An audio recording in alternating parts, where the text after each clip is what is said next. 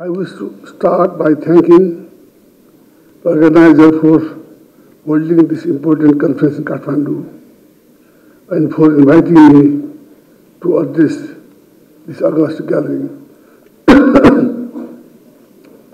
I am pleased to know that the conference is focused on population and development issues, which are vital for all of us. Asia is a home to over 60% of world population. The countries in the region vary in development stages and demographic conditions. Developed part of Asia faces a set demographic issues, while larger portion of the continent, including South Asia, which is just climbing the ladder of development, is striving to manage the different sort of demographic transition. Developing Asia, including Nepal, is a home of majority of youth populations. If managed properly, provided with opportunities, youth can become the transformational demographic assets. If we cannot manage youth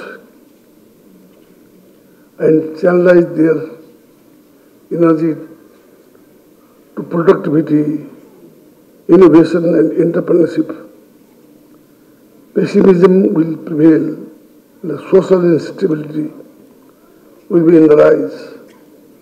Similarly, youth will migrate in search of better income, better economic opportunities. As such, Asia today is witnessing the several demographic and development issues which we need jointly explore, share and document beneficial policies which will inform academicians, and this is precisely such a forum that I am happy to know that in the larger global context, the sheer imbalance is seen today when it comes to population. In certain parts of world, resources and opportunities around while population is in the declining trend, whereas other part resources and opportunities are limited and insufficient for the growing populations. This imbalance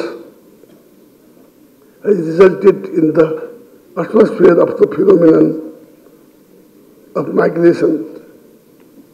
In addition to managing demographic transition, therefore it is also important to manage migration properly and productivity. In the country like Nepal, even though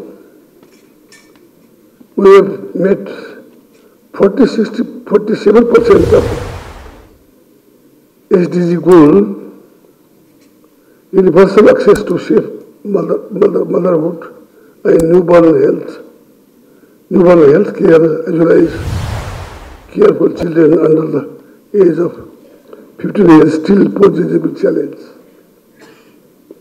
All this can lead to less than desired outcomes for our younger population.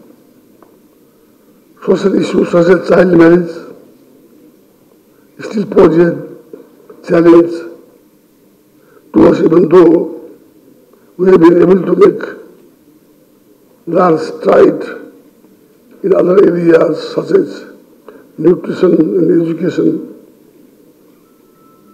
In addition to already existing issues, global warming and climate change poses even more threat to